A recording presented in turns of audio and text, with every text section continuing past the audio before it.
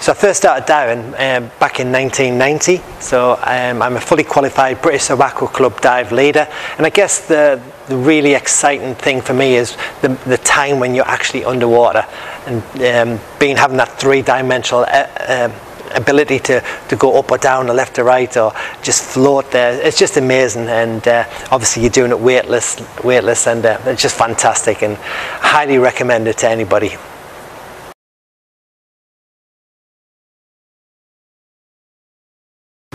Okay, so the original idea to dive in the River Wear here in Durham was one that came from my wife Angela.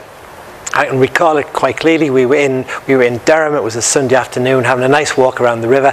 We ended up having a coffee adjacent to the river, and Angela asked when I was going to go diving next, but she meant the Farne Islands. But because it was April, it was too early in the season, she said, well, why don't you go diving there? And she pointed down to the river, and she actually said, you're sure to find something old. But I dismissed her idea there and then because the river was the same colour as the coffee we were drinking.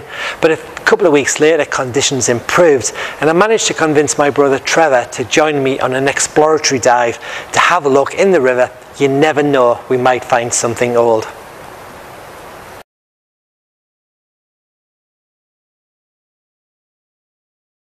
So when I very first went diving in the river, we had no sort of expectations of what we might find. I can recall standing on the bridge and looking through the river down to the riverbed. It is quite shallow in places, and you can see the sand and the pebbles that are just on the riverbed. So there's always a possibility that we might find something just lying there, but never in a million years did we dream that I would go on to find so many thousand objects.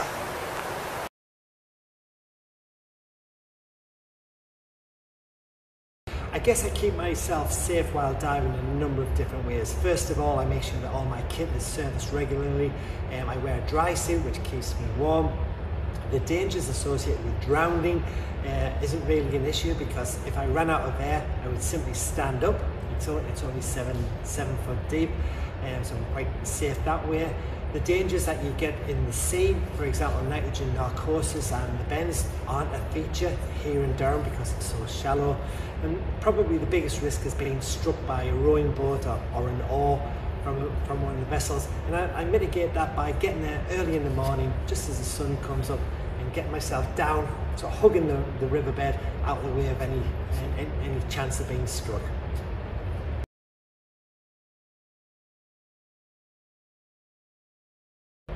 For me, the most interesting story of all of the objects has to be associated with the Anne Stewart obituary ring. This beautiful, delicate little object. It's 22 karat gold. It has a rock crystal front with an ivory backing, and inscribed around the ribbon are the words Anne Stewart, obit October 1775, age 35. So this very poignant small object, made even more so by the fact that filaments of Anne's hair survived trapped between the rock crystal and the ivory backing. And what an amazing story that is, just to discover that a lady called Anne Stewart died here in Durham City at the young age of 35.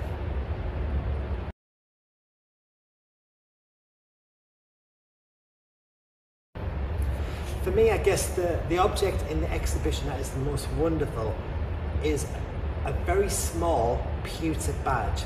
It's a pilgrim badge.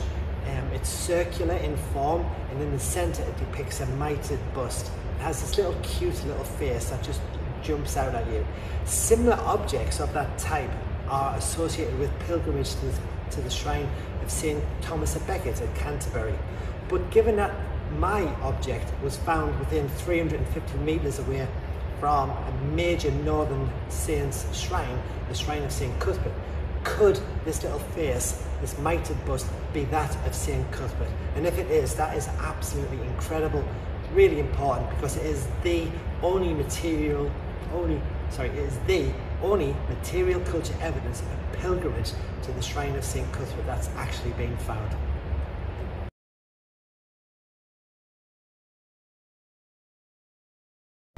The Elizabeth and Walter brooch is a very special object. It's highly decorated, the detail is incredible.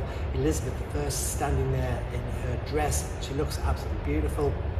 She's standing alongside or looking lovingly at Sir Walter Raleigh, just a metre or so, just a few yards away. They're standing adjacent to a sort of a decorated balustrade, so this romantic setting. And I guess the incredible thing about that particular object is it's dated to the 18th, early 19th century. So not from the time of the Tudor period when Elizabeth I was queen. So it just tells us a little bit about how that story, that love story, has travelled through time, through the 17th, 18th and 19th centuries.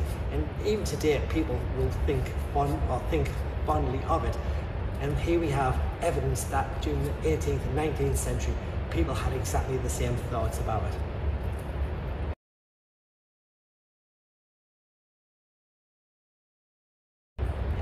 The Georgian intaglio seal matrix is a really unusual find.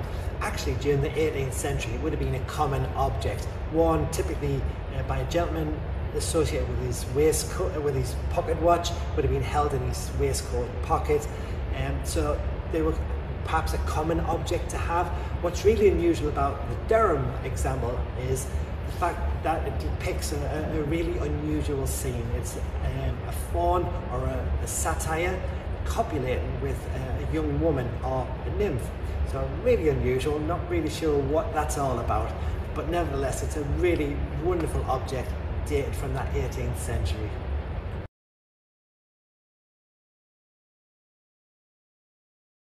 The trade plate belonging to Ellen Coldclough is a really special object.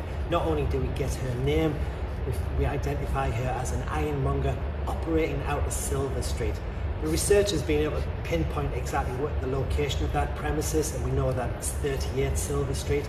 Ellen Coldclough herself was born in 1854, and at the relatively young age of 26, she found herself, following the death of both her parents, in charge of not just the shop, but responsible for her 7 younger brothers and sisters, and also a 15-year-old housemaid called Elizabeth Baker. Ellen was clearly very successful. The shop itself expanded and incorporated number 40 Silver Street, and it was subsequently handed down to her children who looked after it, and it became Durham's oldest surviving ironmonger. So she was clearly a successful lady given the challenges that she had in life.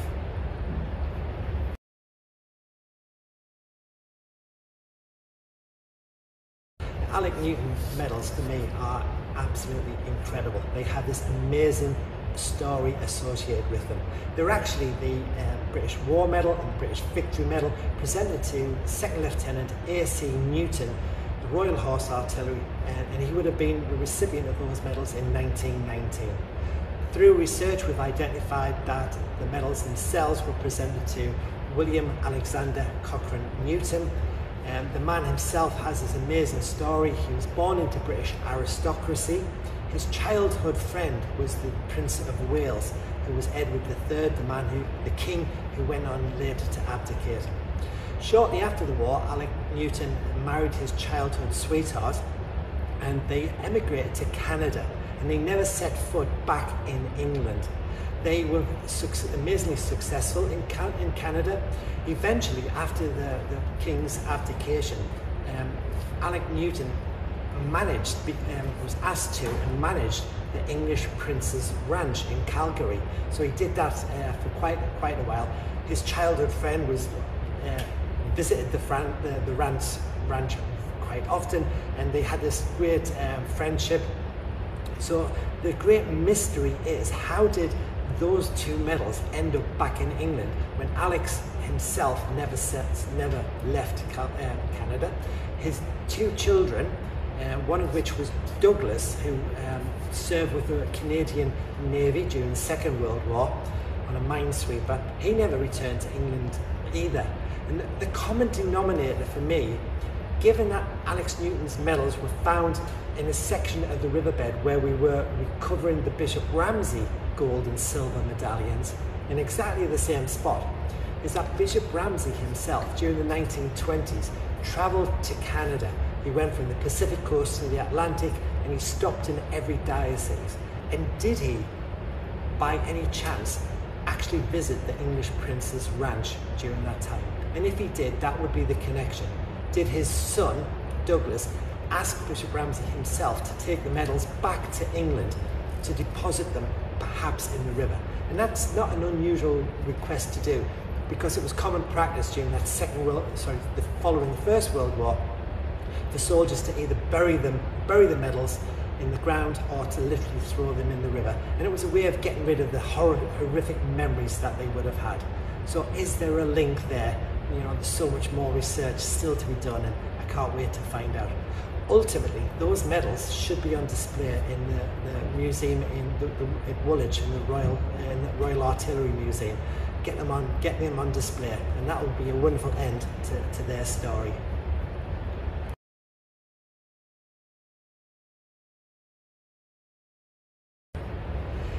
The dentures that I found are in many ways quite horrific when you first look at them, but you've got to imagine that a quaint old lady would have worn those objects, and they would have been her big bright smile.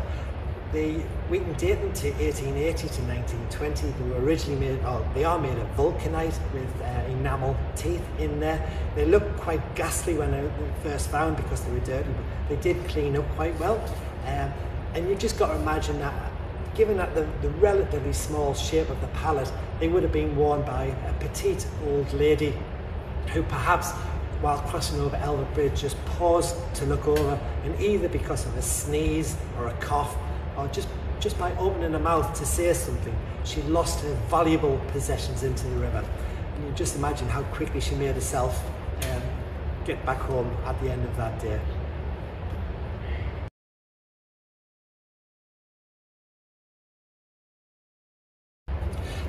There's several reasons why the objects themselves have ended up in the river.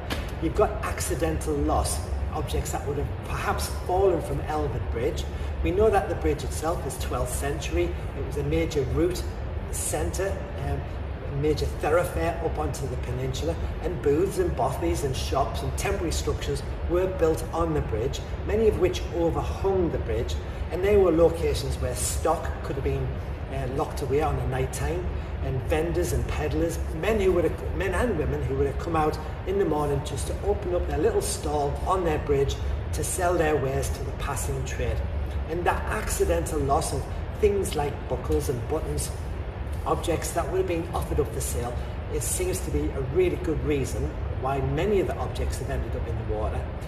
Another reason is the fact that the tenements that abutted the river, the tenements on either side in the borough of New Elvet and also on the Claypath side, Saddle Street side, sorry, there would have been workshops down there. So as the tools were damaged or worn or broken, the casting material, the detritus from and the night soil from the tenements itself were literally just thrown into the river as a rubbish bin. So it was just a collector of rubbish. And I guess given that the River Wear seasonally floods quite extensively, you can just imagine those early tenements that were really up against the river. The contents of their buildings would have been washed into the river just by the magnitude of the flood water. But I guess probably the most interesting reason why many of the objects have ended up in the river is associated with pilgrimage. So we know that from other riverine sites around the UK, similar collections of pilgrim badges and secular badges have been discovered in water context, and Durham is just another example of that. So during that late medieval period, if you were a pilgrim on a grand tour of a series of shrines, and you came to somewhere like Durham to visit the shrine of St Cuthbert, you would want to buy the t-shirt, the evidence that you'd been to Cuthbert Shrine. But during the medieval period, those objects took the forms of pilgrims' ampulla or badges, and the iconography imparted on the badges would display would be iconography associated with the saint. And for superstitious reasons, and this is just a theory, but we believe that pilgrims would buy two badges. They would wear one, perhaps on their headdress or on their clothing, but they would deliberately throw the second badge into a river for purely a superstitious reason, as a thank offering for a safe journey home.